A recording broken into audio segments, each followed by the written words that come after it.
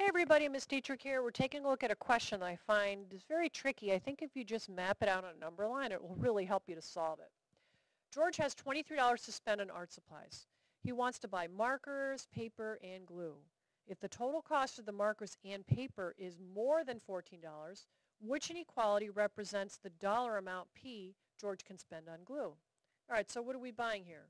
We're buying a bunch of markers, we're buying a bunch of paper, and we're buying a bunch of glue. And that amount has to be less than or equal to $23, because that's how much money we have. All right, so let's visualize the $23. All right, now let's take this little nugget right here that says that the total cost of the markers and paper is more than $14. So this amount here is greater than $14. Now let's kind of map that out on the number line.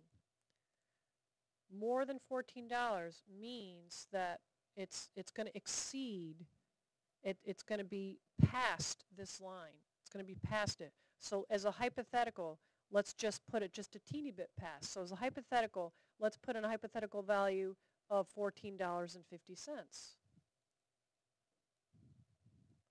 Just to wrap our brains around what's going on.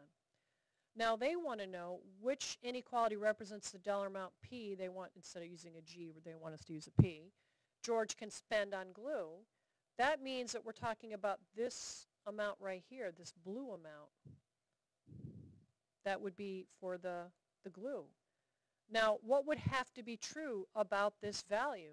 And if we just simply count, how many is there? Let's count backwards. So that's 1, 2, 3, 4, 5, 6, 7, 8, and it couldn't be 9 because then that would bring us back to the 14.